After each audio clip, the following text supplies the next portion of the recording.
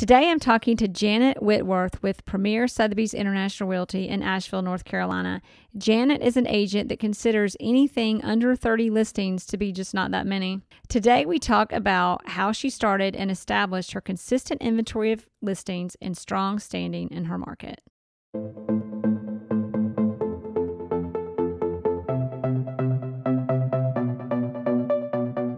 Thanks for listening to the Jere Metcalf Podcast, where top real estate agents tell how they do it. This podcast is to share knowledge for realtors and raise awareness for Give Back Homes, where real estate professionals work together for social good. Jet Centers Aviation, Bentley Atlanta, Legends Global, thank you for your sponsorship. Hey everybody, it's the Jere Metcalf Podcast where top agents tell how they do it. Today we have Janet Whitworth from Asheville with us, live in person in the Atlanta Fine Homes office. And she is a top agent there. She keeps about 20 to 30 listings. To her, 30 listings is like what most of us one would be. And she's going to talk about how she has attained that level of success in her 15 years of real estate and how she maintains it, develops her business, and continues on such a strong path of success. With that said, Janet, thank you for being here today. Thank you, Jere. I really appreciate the opportunity to come down to Atlanta, the big city. It is exciting to have you in the big city from beautiful Asheville. Yes. And to get you in person. Oh, thank you. And tell us a little bit about how you got into this business. Oh gosh, I had moved back home. Asheville's my hometown. It was 2003. I was in sales. I've been in sales my entire career. And a friend of mine had started a luxury golf development called the Cliffs at Walnut Cove. Mm-hmm. And he felt like I would be ideal for a sales executive there. And 5 years later, I had learned the real estate business. Wow. So what were you doing before that? I sold large printing contracts. I worked for a major corporation out of Dayton, Ohio, selling printing. So that's where the listings come in, because you worked for a corporation. And yep, you got it's a a little business. Bit of organizational skills there. Yes, yes. Interesting. So 5 years you worked for a golf course community, which got in their sales department, which got you familiar with listings. Now, what happened that made you get the crazy idea that you were going to go from that to being a listing agent, or to being you're not just a listing agent, by the way, everybody, but being a real estate. But I like to talk about your listings because you do so well with them. But to becoming an independent real estate agent. Well, the recession. Okay. I think you'll remember that well. I started in 2003. I rode the market up, and then I was in the luxury market for actually 7 years in development sales, luxury development sales. 5 at that one community and 2 with another one. And nobody was buying luxury real estate in little Asheville, North Carolina during the recession, so I had to reinvent myself in order to survive.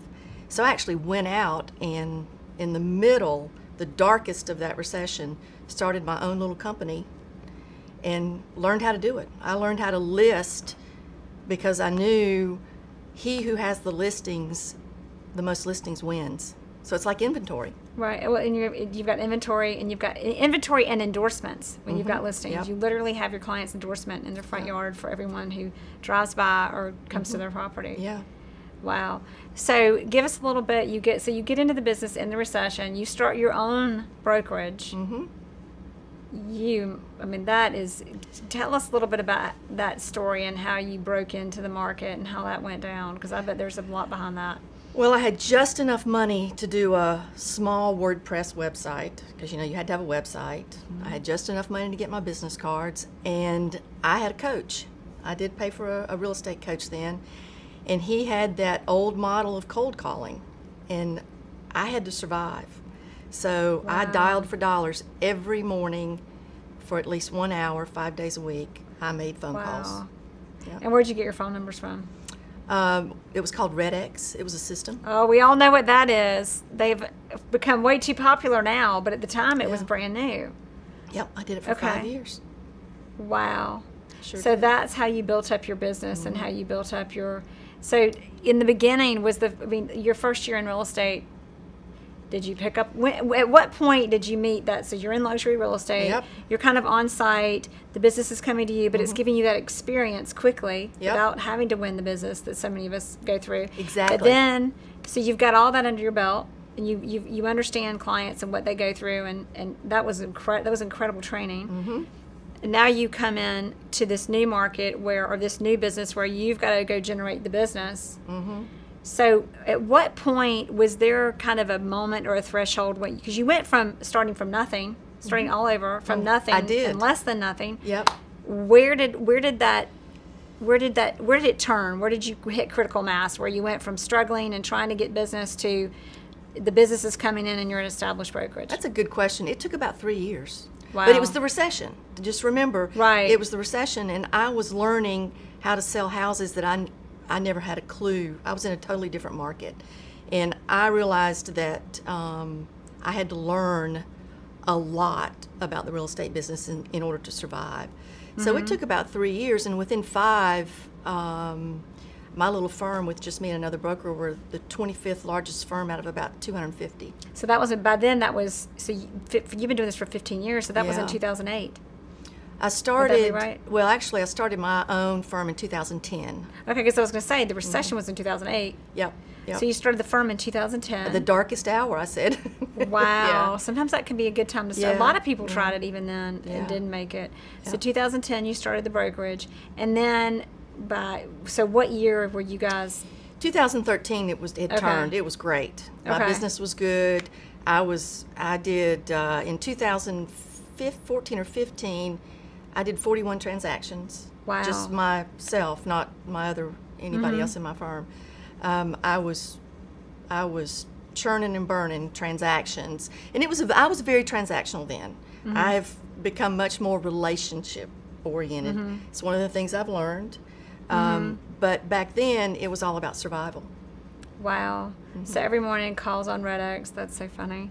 'Cause that's something I don't but anyway, and you don't either now. Oh no. Yeah. No. I didn't particularly love real estate then. It's funny because I was the same way. Yeah, no. It was a means of survival at that particular time. I enjoyed it. The working in the luxury golf, that was almost fairyland. It was so good. And then it all tanked, and then I had to scramble and rebuild it. And those rebuilding years were hard, but damn if I didn't learn a lot. I bet it was a heck of learned an a lot. education. Yeah, it was. Exactly. So what do you think was the turning point for you when you were going through these years of cold calls and dealing with the market and what it was, and then 3 years in, which probably seemed like a very long 3 years, you boomed. Is there anything you would say? Obviously the market helped us a lot, but is there anything else that you, from the day one that you got in 2013 hit, was there a moment, was there anything that you could say was the turning point for you, and something you did differently or something you did that paid off, or a little bit of both? I think it was when I began realizing, or I became more relationship oriented. Interesting. It was not about the deal anymore, even though that's what we want. You know, we want to help people sell their homes, Right. or help them buy a home. When I came to realize that this is a relationship, and it's a relationship worth building and nurturing, and also learning empathy. I was always in the corporate world, so there wasn't a lot of emotion involved in real estate transaction. I mean, in my Any transactions, transaction. but now in the real estate transaction, there's emotion, and I had to learn how to have empathy for that. Wow, especially because in my interview with Jason O'Neill, he talked about people say never mess with people's money, their family, or their home. And we get paid to do all three and think that this is going to be transactional. I heard and when that. it's transactional, we Yep. wonder why people get upset. Yep. As real estate agents. Of Yep. course they do. I mean, Yep. it's because you can't go into people's home, family, and money and just treat it like a transaction and expect to be successful. Exactly. And that's what I did for years, for a number of years. Wow. But I learned. That was one of the key So things. do you I have any, and I'm asking you this completely off the cuff, but do you have any stories that you want to share that you can go back and think of that might have happened, or anything that might have made you go, oh? And I know I'm asking you about this out of the blue, but as you think about your past, like what do you think happened that changed that for you? I can't think of any one specific incident. It was more of a knowing, a realization, and it was also, once I was past the struggle of the real estate, of needing the deals. You know, in the recession, we needed each contract Mm-hmm. to close to pay the bills. And so I think once that period was over and I could take a deep breath and I could sit back and look objectively at my business. Isn't that funny? When you needed it less, you were able to position yourself to actually win it more. Oh, And yeah. go another level yet again. Yep. Yep. When I was no longer tied to the outcome. Yeah. Which I is was more usually what engaged makes in the the best process. agents are not tied in the outcome Yeah. and are engaged in the process. Yep. So that's because it's funny you say that. The same thing happened to me. I didn't love this business, and then I started thinking about all the other things I could do, and then I realized it doesn't matter what you do. You have to take what you're best at and apply that to it. And then I realized, wait, I have the most ability in this business over any business to apply my greatest skills to what I'm doing. I just need to stop and do that, and that includes relationships and empathy and people, because we're all human. Whatever we are. I mean, we laugh because we talk about how much I love to talk and how much you don't. I don't. But even, and that's part of that's a huge gift. We were kidding everybody before the podcast that if we could all just be like Janet and just be quiet and listen, that we'd all have 30 listings too. Yeah. Which is exactly. actually a great point and very true. I've gone in a listing presentation and hardly ever said anything and walked out with the signed listing agreement. I mean, that's incredible. Yeah. That's incredible. I love that. So, what are you most proud of in your whole real estate career, of everything that you've done and that has happened, or whether it's an accomplishment or a story that you Well, want to it's probably share? what I just said. It's that jumping in there in the middle of the recession, learning what I call general brokerage real estate, and taking my little Whitworth Properties Incorporated to the size that it was. That's probably, in my real estate career, the thing I'm most proud of. Business-wise, personally, I think it would be related to real estate. It would be what I just said. It would be learning to truly have empathy and care about the person on the other side of the table, rather than just looking at it as a business. Yeah, I've always approached it as a profession and a business, but I had to put that empathy and caring back in. Which actually makes it so much more fun. It does. It really does. It's what made me love this business. And we've talked about how in this business there are people whose living rooms we get to sit in and people we get to spend time with that are really great, fun people that we can enjoy and learn so much from. And where else would we have this kind of opportunity to have friendships on that level but in this business? We don't. We don't. We couldn't get in the homes we get into. You and I did it today. Exactly. And I mean, had one of the best times we could have had. Yeah. With some of the most interesting, fun people. Yeah. And it's shifting what you just talked about is that transactional perspective to this business. And when you remove that, you become so much more valuable and the job becomes so much more fun and you're so much more successful. I love that. Yep. What do you have? So, you know, we know what you're most proud of. What would you say is your biggest lesson you've learned from this business? Or some people like to take the perspective of, here's something I did that was a mistake, and here's the amazing, awesome thing that came out of it. Thinking that I could do it all by myself. I've always,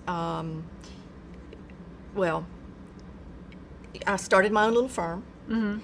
And I felt like that I knew enough about business, MBA, you know, very successful in the corporate world. I could do this. And I worked hard and I did make it happen.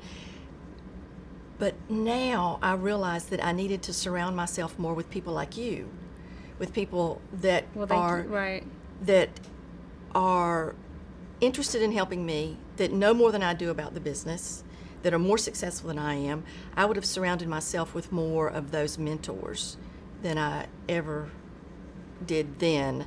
In the last, since about 3 years ago, I started really understanding the power of surrounding myself with successful professional people like myself and what I can learn from them. I'm on the same page with you, exactly, because I did the same thing. I thought this is a competitive industry. Everybody coming into this business talks about how it's cutthroat.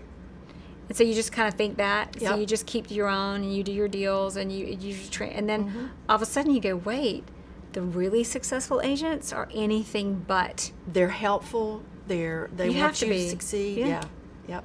Because we all, that's what I love about this business. We all succeed together. We do deals together. Yep. even if one gets the listing over the other, we're still working together. We're Yep. still sharing insight. We're just constantly making. I mean, I'm interviewing you, not you me. But I think, to your point, I found the same experience. Yeah, and the successful agents realize that there's enough business for us successful agents. Exactly. I mean, we're not. I don't feel like I'm competing. There's several really successful agents in my market, obviously, that I work with and can call and ask for help or advice or whatever I need, and they're very willing to help me. Exactly. You're so right. I love that. I have to throw this out for everybody. I had a listing appointment the other day, and I was competing with 8 agents. 8? Mm-hmm. And it was one of the best. I mean, there are 8 agents that can compare to you in this market? That's what I thought. That's kind of where I'm going with this. Yeah. Exactly. Love this woman. So they asked me, which I found I've never had this asked in a listing appointment, or if I have, I've forgotten. But they said, "Who is your competition?" And I said, "I'm sorry, but I'm not really sure what you mean by that." Because it's not. Yes, we do compete for business, but as it pertains to someone hiring me to sell their house, that's not relevant. Right. Because there is no competition. When you hire me, the great thing about this business is everybody I'm going to go work with and talk to you and get this house out there and talk to them and get it sold. And we do business in that way and conduct ourselves in that way. All of a sudden, business actually does get a lot easier to do, because what goes out comes around. What we're putting out there to the other agents is what they're going to be bringing right back to us. And the ones who don't play that way, it's funny how they just kind of disappear. So, anyway, a lot of fun. What is and we've kind of, I don't want to repeat, but I love to ask this question this way. In this business, what has been, if you haven't said it already, your biggest aha? And I want to preface it, I say this a lot, but I still like to review for those of you who haven't listened to this show, is we come into this business thinking that you're going to come in, you're going to know you're going to know people, they're just going to give you a listing because you're their friend and they love you, and then the house is going to sell and it's going to be fun and you're going to make a lot of money. And that's just not how it goes. So knowing that mindset that so many people have about our business, and I don't mean that in a condescending or pretentious way, everybody, but that is, we know kind of what we all come into this business thinking, the most of us. What has been your biggest aha? That I had to align myself with other successful agents. I think I'm just repeating what we said earlier. But that was my biggest aha. That I was stronger, better, more successful if I reached out and aligned myself with other successful agents. You are like the 5 people you spend most of your time around. Exactly. So that was important. I think that was one of my big ahas. And then listings, I think a lot of very successful agents get this. But once I went out and got my own firm, started my own firm and worked it, I realized that if I had inventory, I was going to make sales. So that was it. Have inventory. It was all about the business. So most people are of that. No, some people aren't, but most agents are of that mindset. I've got to have inventory. I've got to have listings if I'm going to be successful. Now, there are a lot of agents who don't keep a lot of listings and they're successful, but in general, that is the platform that tends to work best for most of us. However, not everybody has a lot of listings. So you're doing something that's generating listings that everybody else isn't. Obviously, you're aligning yourself with stronger people. Obviously, you've been in the business a long time. You're focused on it. But what activities do you think, and you may not know, are doing things to generate listings that other people may not be doing? Because there's lots of people still using Red X, and it's backfiring. And you don't have to edit that out, Isaac, because it's true. Because I think it's a disgrace to and everybody who disagrees with me, you can personal message me and tell me. But I do think it's a detriment to all of us in our industry and to our clients. And I don't mean that. No, I understand. Right. I don't do it anymore. I don't cold call anymore. And then it was new, and it was. But my whole point is that I'm kind of going on a tangent here. But to get to your point, what is it that you think you do differently? Well, I'm very organized. I know a lot of organized people, and they don't have 30 listings. I'm very organized. And they organized. don't think 20 is something to sneeze at the way you do. Yeah, I know. But I'm organized enough to where I can allocate time every week. I don't do it every day like I used to, but I still call people. They're not cold calls. They're thank you for your business in the past calls. They're just checking in to see if there's anything I can help you with. Do you know anyone that may need to buy or sell real estate? I'd love to help them. You know, I stay in touch with people. I keep the fact that I sell real estate top of mind, and I've done such a good job. I mean, if you've been in this business and done the amount of transactions that we have through 15 years, if you just stay in touch with those people, you get referrals. So a lot of my business now is referral based. I'll say, and you tell me if you agree with this, because I'm hearing this and what you're saying and what I've said. I was on a panel recently, and sometimes when you're being asked questions, you at that moment have these epiphanies, like, there's all this stuff we could do, there's all this technology and the CRMs and the this and that and the apps and whatever, but where I find I am most successful is just get on the phone and engage with people. Now, you agree, great. So, but because I think that's basically what you're saying. Here's the other thing. You said I'm organized. There's so many people trying so hard to be organized. What makes you so organized? And how does that impact generating a listing? Well, I've got more time to call people. I've got more time to interact with people. I've got more time to come down here and learn from you. But what are you doing this? So what's keeping you 30 listings and we're hanging out? I love it. So go back and remember that in the 80s, early 80s, I went into sales. I've been in business and corporate sales, MBA, structured. That's just who I am. So me being organized is sort of my... Well, here's where I'm going with this. And this is where it's showing how organized you are. You take for granted what organized is. Yeah, I do. We don't know what organized is. Because, do you understand? I mean, you said, hey, edit that out, Isaac.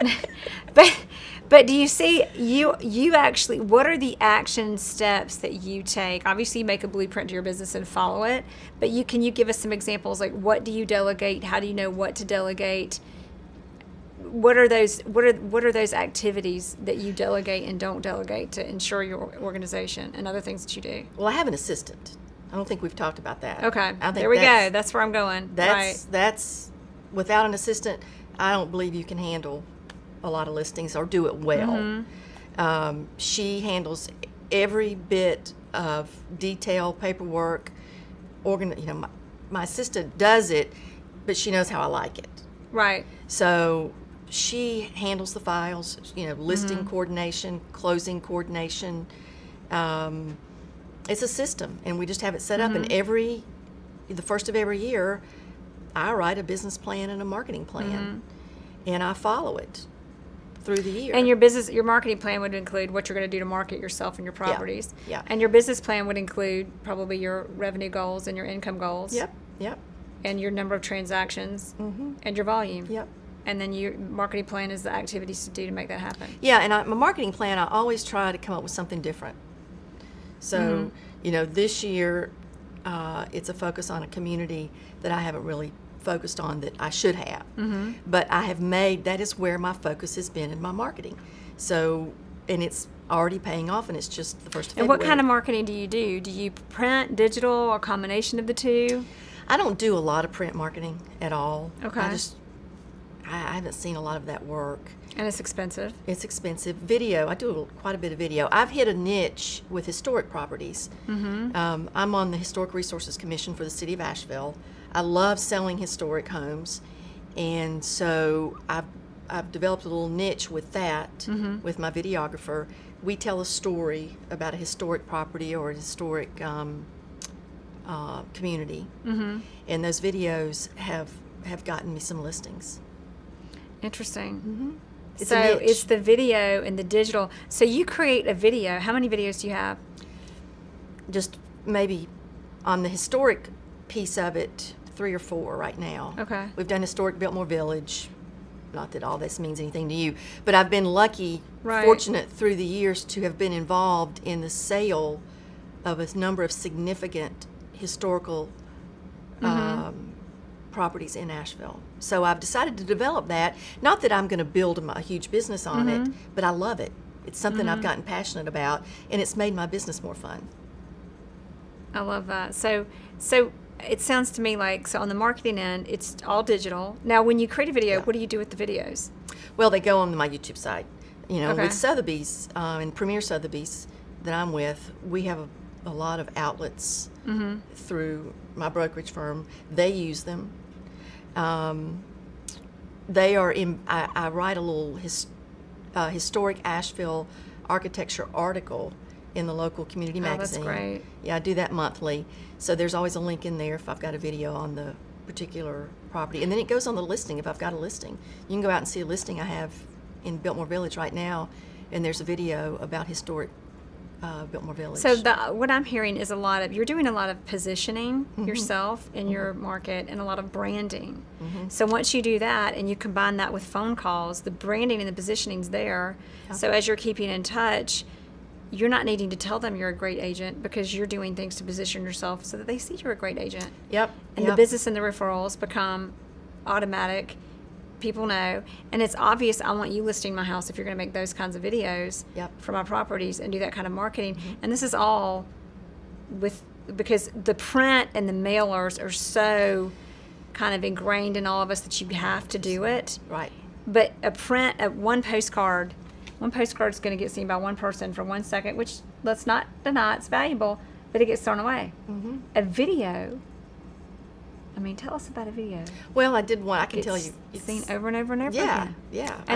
Yeah. And you can recreate it. Yep. And you can edit it. And you can clip it. And you can use it as B-roll. And you can put it in something else. And you can talk about the neighborhood again. Yep. And then you can do an update. And you can put it in. I mean, like, there's so many things you can do with a video. And then all of that could be seen thousands of times. And one postcard seen once is like, what, 80? I don't even know. Do y'all... Isaac's not listening. He's taking notes. But I mean, that's like, you know, for 1,000 people to see that, it's going to be what, $800. Yeah. And you can have 1,000 people see a digital ad for $5. And there was the cost to do it, but you get to do the video. But then you get to do. I'm driving this home for everybody listening to this on this whole digital media concept. And I think it's great to do a combination. Everybody's got their thing. You want to hone in, but I love to hear that you are having this kind of success with listings. Yeah. And it's all digital. Yep. That's powerful. So, And I am.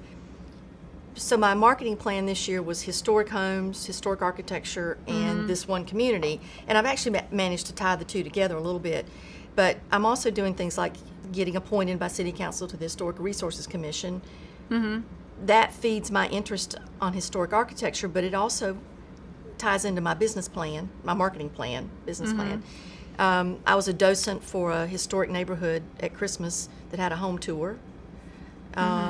So I focus on that niche or that particular marketing plan for that year or 2 years or 3 years, and I stay with it instead of consistency. Around. Yeah. Yes. Consistency. I'm writing notes on what you're saying because I have some ideas. Yep. So I'm going to wrap that up and then have a few questions I want to ask you to really hone in on everything we've said and some ideas you have for everybody, things to do to engage and put that out there. So first of all, you're talking about you've got to have passion. Yes. You've got to have integrity. I mean, you haven't used the word integrity, but what I see in what you do is just you got to be passionate about it.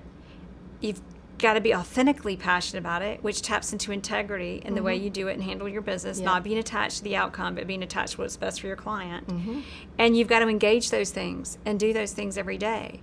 And you've got to do them consistently, and you've got to do them with focus. Yes. Yes. All wrapped up. Yeah. So in one, I mean, really, for me, suddenly, because when I'm interviewing you, I find that as real estate agents and all of us as human beings, we're like, there's got to be a trick. What's the trick? What's the thing? What have I got to do? Yeah. And that's not at all what it is. It's who are you? What are you passionate about? Integrity, engaging the two, and doing them consistently and with focus. So, I've got so many questions here, and I know which one I want, but I want to read it, y'all, so that I make sure I get it right. One thing, now I know everybody, or my favorite tool, and I think yours too, is the phone. Is there anything outside of that, as far as tools in real estate, especially in organization, because you're so good at that, is your favorite in our business to use, or do you find most beneficial? Well, for me, I have always used a CRM. And I haven't always, I learned how to use one. The luxury real estate development I worked for was a huge corporation, and they wanted to maintain and capture all of their leads. Mm-hmm. And they maintained a very complicated database. So I've learned to always keep my database updated, and so I use that daily almost. You're the only real estate agent. I'm organized. That's why there you go. Back to 30 listings, everybody. That's why she has them. So what CRM? It's called Wise Agent.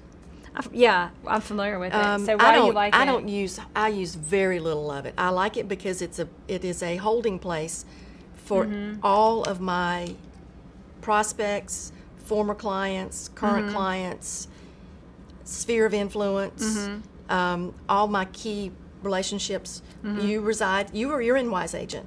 Oh, good. You are a Wise Agent, and you're in my Wise Agent And you're database. a Wise Agent. So I use that, and it sends me reminders. I got one today for a client that I need to follow up with. So yeah, it That's keeps great. me organized. And does it kind of artificially intelligent a little bit? Nope, because I have not scratched the surface on using it. Okay. So don't. Oh, it's just a place to hold the names. It's and you know a place where to to hold find the them. names. I know that they're organized. They're organized. That's good though. Yeah, I very. mean, they're in a spot. They're in one spot, which comes back to categories. all the spread. I think this is interesting, everybody listening, is that so many agents, and I think CRMs are great. Nobody misunderstand, but I do find it fascinating that everybody, so many really powerful agents are using spreadsheets, or really it's just put the names in a place and keep them there and put them in one place. Now CRMs are great. I have mine. I've been using Contactually, and that one gives me lots of things to do and intuitively knows who I'm talking to when and reminds me to call them. But regardless, just having that list of people. If there were one book that you would recommend, what would that be? And you can maybe name a couple, but give us your favorite. Yeah, I'm a pretty avid reader. I've always have been. Mm-hmm. And well, if you want to read a great book, Boys in the Boat is my favorite. It's a great book. It's a true story. See, I love that. Thank you. Boys in the Boat. We're going to put a link out there. Make sure, Isaac, get the link out to everybody. Boys in the Boat. I don't even know what it's about. It's about the crew that won the Olympics during World War II, during Hitler. It's phenomenal. Wow. Book. It's phenomenal. Boys in the Boat. Everybody needs to read that. So what is, because that's clearly not a real estate book, but it is. It is. Because it's perseverance. It's teamwork, perseverance, winning against all odds. The German team cheated. They were in Germany. The year that the Olympics were held while Hitler was in power. So it's a great book. So wait, but what did you say about Germany? About something the Germans cheated. The German team cheated. Right. I mean, it's all documented. I'm not making that up. Right. No, I love it. They won against all odds. There is no way that those boys should have won, but they were a team. They pulled together. They were ragtag. Boys in the Boat. So I was thinking it was like some cute fictional book. No. But that's even better. No, it's great. It's inspirational. It's historical. It's real. It's real.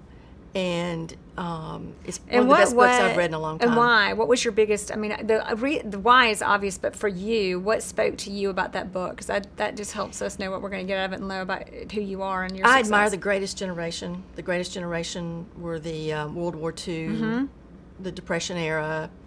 I admire what they accomplished and what they did. And so this is just another good story about that generation. These boys grew up. And humans poor. and life and wow. Yeah. But go ahead. So the Boys in the Boat. So we'll go back to business now. That is business. That is though. That's especially being an entrepreneur and especially being a real estate agent. Sometimes we feel like things just, I mean, we both love this business, but there are things in this business that are just so blatantly not fair. They just are. And when you hear stories like that, we're against all, and sometimes even the most successful agents feel like some things can be just against all odds because there's so much that's out of our control. But in that, I would say, I've never read it, but I would guess that in that book and in our business, when you keep doing the right thing and you keep coming from a place of integrity and you know your job and you do it well, and it's not about the tricks, good to great's the best, talks about that. Yep. It's not about the trick, but it's about the hedgehog, not the fox, but the hedgehog. Yep. The consistent, you show up, you do your job, you're good at it, and it's the snowball effect. Yep. And that's how it goes, like the law of physics. Yep. Love it. All right, what, if there's one thing, or maybe more, because I'm tempted to pull more out of you, but this is really good. What is the one thing that, I'm going to rephrase this for you, because in this interview, I'm already doing a lot of talking. Everybody take note that this woman is a very good listener. This might be, we didn't say this on the interview yet, that when you've gone on listing presentations and literally said a couple of sentences and walked out. Yeah. And walked out. Did we say that before we recorded, or anyway? Yeah. I mean, like literally, because so much of our job is about listening. Learning in our market, learning the right things, learning our market, learning what's important to our clients, and listening, which you have clearly done well. So I'm going to break this into two. Number one, is there anything else that any other stories, anything else that you would want to ask that I should be asking you about your career and how you've become so successful and who you are, and not just successful in you've got 30 listings and you're the top agent in Nashville, but successful in you're grounded, you're happy, you're a well-balanced, awesome human being. Well, thank you. Combined with all that. Well, it's taken a lot of time and hard work. And I do work very hard. I've always approached this as a profession. So 8 a.m., unfortunately, later in the evening than I care to sometimes mention, but 5 days a week, and then Saturday and Sunday quite often, as you know. So it is a full-time profession for me, and I do approach it as a business. I always have. And it's my work hours are mostly all about my real estate business and helping my clients and trying to grow the business. I'm always in a growth mode. Back to the book, I read a book early in my sales career that's an all-time classic. Everybody knows it. Stephen Covey's 7 Habits of Highly Successful People. Well, there are 2 that I've always used, and they've never left me, always stuck with me. One was sharpen the saw, which is what I do when I feel like when I'm with you. When we went to Back at you, yeah. the global networking event, when we met in Miami. It's that getting with those people and hearing the panels and learning from them. It's listening to your podcast. I would tell every agent, I don't care how successful you are, they will learn more by listening to your podcast than anything else they can do. Because there's no way they can get that many successful agents information in one place. No. And everybody's so different. Yeah. But sharpen the saw. And the other one is going to surprise you, and you may not remember this story, but Stephen Covey talks about putting the big rocks in first. Put the big rocks in first, or eat the ugly frog. There's another way to do it. If you've got several frogs to eat, always eat the biggest, ugliest one first, or put the big rocks in. And the rest of them fall into place. They do. They fit into place. If you just get the big ones in first. Yep. I do remember that. I love that. Yep. So, and that's a little bit of procrastination. Kind of a rule of how to avoid procrastination for all of us as well. So of all that was great. So of all that, I want to take from you, what is, for everyone or anyone listening to this, what is the one thing that you would want to be sure they took away from you and from our interview?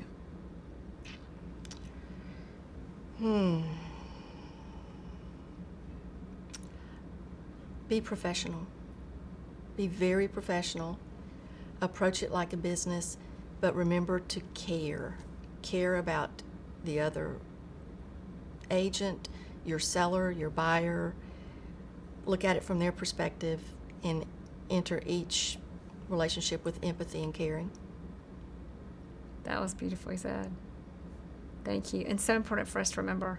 Yes. I started this interview, but I have found part of what's inspired me to do this is we sometimes, so much of that is in our business, and it's the biggest kept secret about our business, is people perceive real estate agents is so far from what I have found we really are. And to remind us in this business to keep it that way, and to do, in the most successful agents, that's exactly how they approach it, especially you, which is part of your combination of success and groundedness and happiness, and why we have so much fun together.